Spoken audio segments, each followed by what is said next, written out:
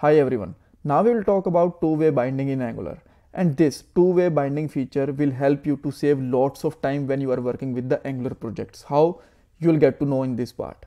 First, we will understand what is two-way binding. After that, we will take one input field so that we can apply two-way binding with this, and then we have to import FormsModule in our TypeScript file. After that, we will bind ngModel with the input field, and this ngModel is very important to apply two-way binding. And at last, we'll discuss some important interview questions related to two-way binding in Angular.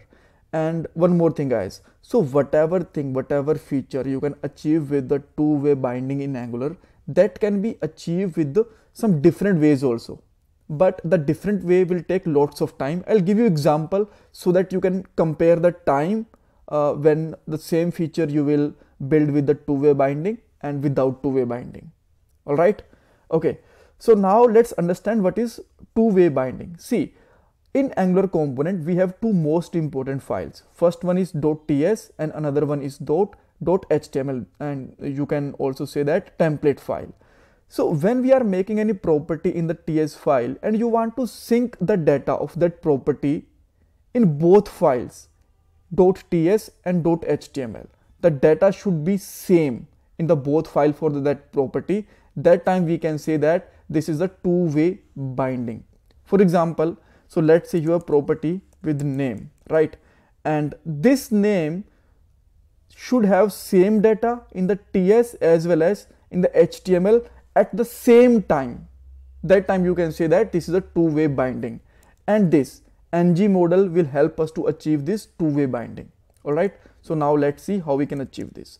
So first I'm taking one input field and let's add a placeholder there. Enter name, we can add a placeholder, and here you can see that this is completely working fine.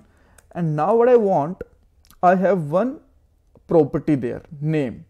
So what I want, so whenever I will type something, this name property will update here, as well as this data should be visible here like this, right? So right now there is nothing to visible because this field have no data. So if I mention there Anil, you can see that this data is there, but I want to update this data with the help of this input field so that the data for ts and data for html should be same at the same time. Okay, so for that, first of all, what you need to do, you have to import one important thing, which is FormsModule. Import FormsModule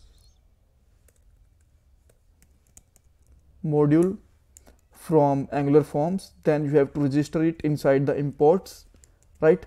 Then what you need to do there, you have to use their ngModel. And how you can use, first you have to put the round braces, after that you have to put the square braces. So this model, you can say that this is the banana in a box. So inner round braces, you can say that banana, and the outer square braces, you can say that a box, right? So there you need to mention ngModel.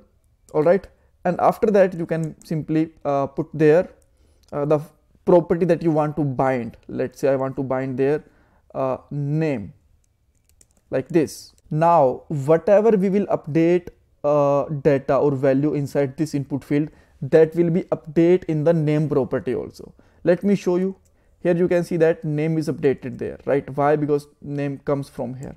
So if I'm just changing something here, maybe Anil Sidhu, you can see that same data is visible there, here, right? So the thing is here. So the thing is, with this ngModel, the data or whatever value we have in the name property is synced in the ts file as well as in the html file, and this is what we can say that two-way binding. All right. Okay, so I hope you understand that. Now let's try one different way to bind the data in the ts and with the html file, but that is little bit time taking thing. So let me do one thing. I'm putting their input field and then placeholder, and I'm entering their enter name. Then I'm taking one event their input, and this will call a function, and the function name will be change name. Let me fix the spelling for change, and there I'll pass their $event. Now I will print their name property inside the h1 tag, and let me declare this function also. And inside this I'll get a value, or you can say that event only, and the type of this will be event, because in TypeScript, in Angular we use TypeScript, and where we have to define the type. And there let's take a const val,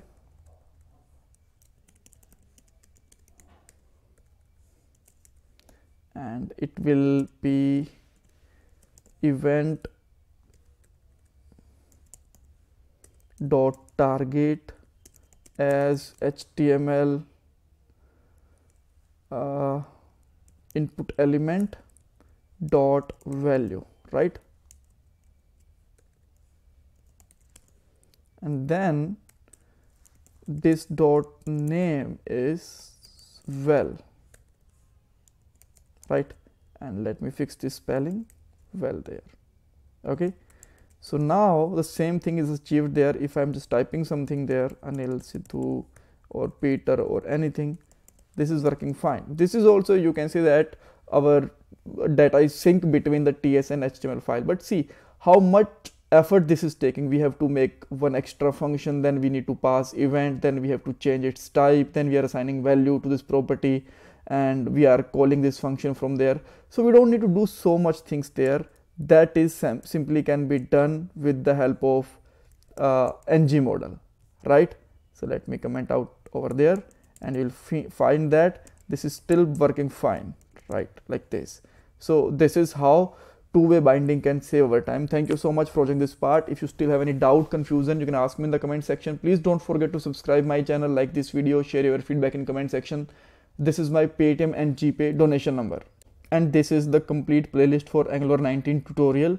2 videos are live now. So just tomorrow I will update publish the next video, and each day you will get one more video.